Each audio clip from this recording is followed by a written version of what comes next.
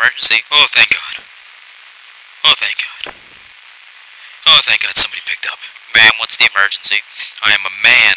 I'm sorry, sir. What seems to be the problem? It's my wife. My wife. My wife is outside my bedroom holding a butcher knife, saying I cheated on her. Okay, sir, we can send someone over immediately. No, that won't make it in time.